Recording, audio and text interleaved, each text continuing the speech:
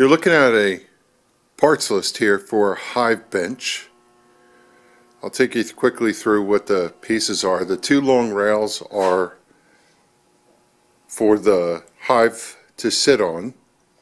The intermediate pieces, there's supposed to be 3. There was an extra piece, so I made 4, but they're the rungs to a ladder style rest that the Hive sits on.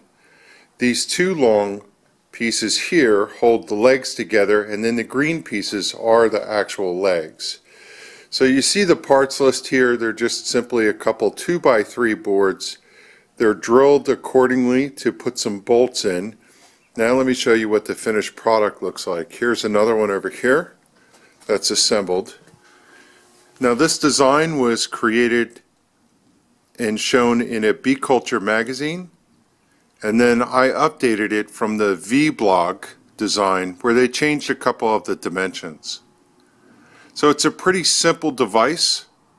It's just a couple rails with some guides, but the interesting thing is this is a hive with a bottom board on it, but the premise of this is when you're working on your hives, if you take a box off, honey super or a top brood box, instead of putting it down in the grass and having the bottom of the box, which is covered with propolis, stick in the grass or the dirt, you put it on your hive bench and you could work on it. The dimensions are pretty interesting though, because it's made so that if you wanted to, you could use it as a frame hanger. And sometimes people will use these where they take all the frames out of a honey super and put them out in the yard and let them hang here and let the bees clean them up. So here you see it in its stand where it's stood up. I'll fold it up in a second and show you what it looks like, but you can imagine those green legs fold up closed, and it's small enough that you could probably fit it in a car or truck or whatever you want to transport.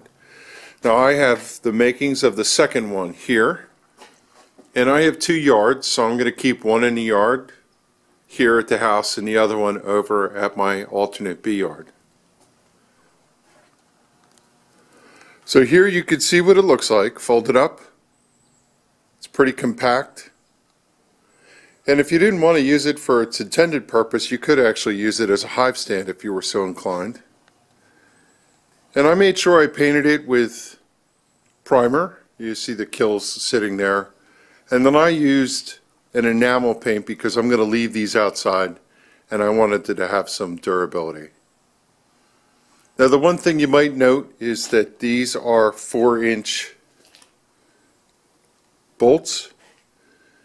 The way I did this is when you fold this out, this could tighten and this might be a little more difficult to open.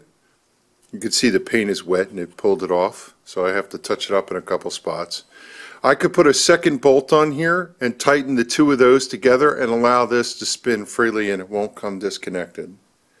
That's why I chose the longer bolts there. So I'm looking forward to using this season and see how it works out for me. It'll certainly beat putting things in the grass, and pretty simple to build afternoon or a weekend project is what it turned out to be. Hope you enjoy the video.